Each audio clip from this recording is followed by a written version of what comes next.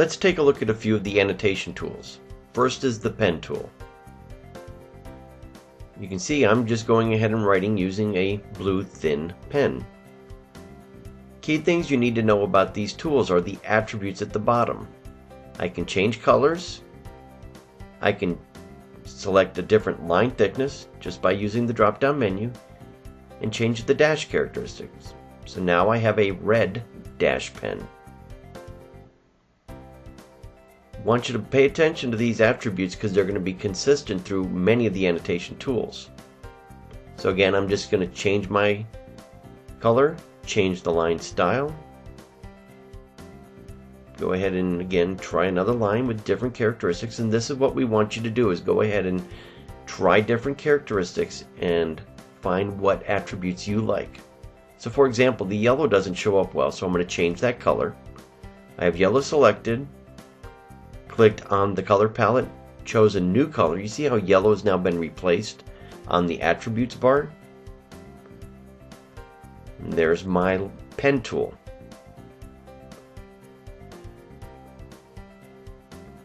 Now what I'm going to do is I opened up a document I found on the web, and I'm going to do some highlighting with the highlighter tool. I've selected the highlighter pen, and you'll see this little icon to the right of the color palette. There are actually 3 highlighter pens. The very top pen is a highlighter, which allows it to act just like a highlighter pen. I can change the line thickness, and again I can change the color. The second highlighter pen is a boxing highlighter, which allows me to just click and drag around something, give it a nice, clean, crisp boxing characteristics. The third highlighter pen is a oval circle, and again all I'm doing is putting the pen tip to the Mobi and dragging. When I pick up the pen, that's when I'm done.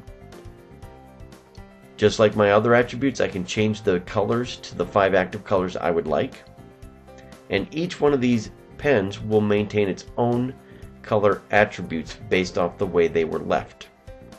The next tool I'd like to show you is the Shapes tool. One thing that's unique about the Shapes tool is if you notice on the attributes bar, there's 2 sets of colors. This color represents the outside of the shape, while these colors represent the fill, or filling the inside of the shape. So I'm going to select a shape right here from my preview. I just touch it. It gives me all available shapes. I'm going to go ahead and choose that one. You see that's what it looks like. So if I come up into the screen, I just touch and drag. When I'm done, lift the pen tip. I want to change the outside of that to be green. I want it to be a little thicker, and I want it to be that attributes for the outside, and I want the inside to be that color. So now I can see it in my preview. I come up, and then I can draw that shape with those attributes. Again, if I click on my preview window, it shows me all available shapes. These shapes will also hold the attributes of the last time I used them.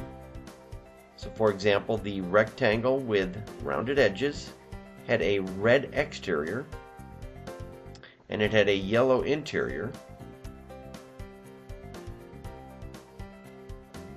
So again, I can pre-program these shapes to have the attributes that I would like ready at my disposal to be drawn.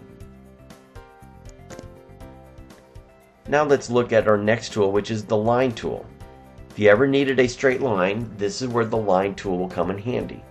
Again, choose the attributes that you would like, have the style, the color, the thickness, the end attributes, get it to the way you'd like, and all you do is touch the Mobi tip to the Mobi and drag, and when you get the line where you'd like it, you just lift the Mobi tip off the Mobi.